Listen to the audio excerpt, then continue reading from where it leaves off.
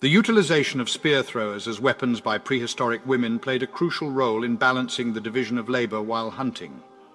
Archaeologist Michelle Beber, PhD, an assistant professor in the Department of Anthropology at Kent State University, recently conducted a study on the atlatl, or spear thrower.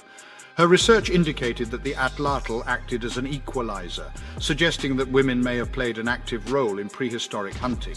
An article titled "Atlatl Use Equalizes Female and Male Projectile Weapon Velocity" was co-authored by Beber and published in the Nature Scientific Reports journal.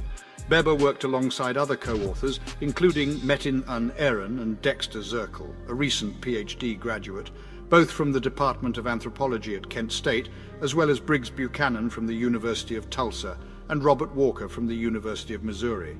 The atlatl, a handheld device shaped like a rod, has been a significant innovation in human technology since the Stone Age, utilized for both hunting and warfare. It functions by utilizing leverage to launch a dart. The first javelins were created hundreds of thousands of years ago, while the earliest atlatls are estimated to be tens of thousands of years old.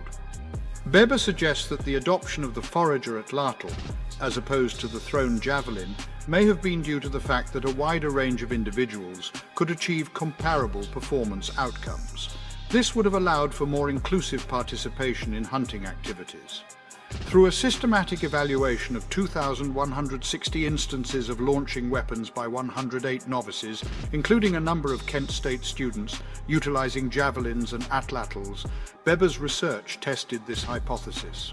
The findings suggest that the atlatl equalizer hypothesis holds true, as the atlatl not only increases the velocity of projectile weapons compared to thrown javelins, but it also evens the playing field by normalizing the velocity of projectiles launched by both females and males.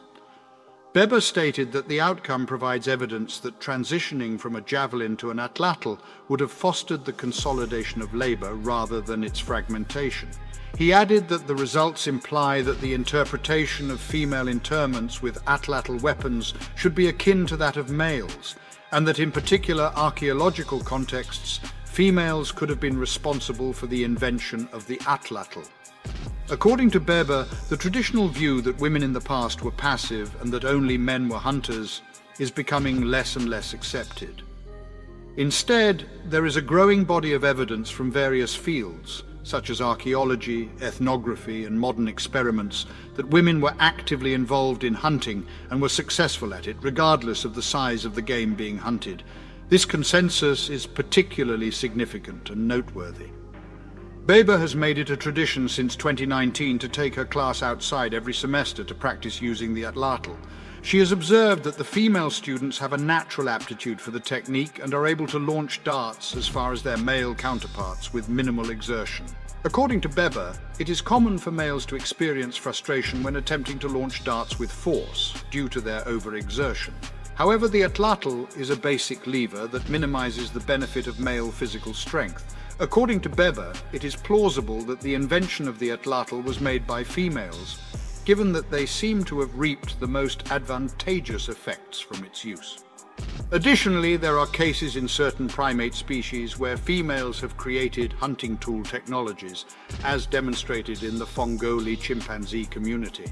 To support our channel's growth and ensure broader awareness, kindly hit the like and subscribe buttons. This will help us reach more individuals and disseminate valuable information. Thank you in advance.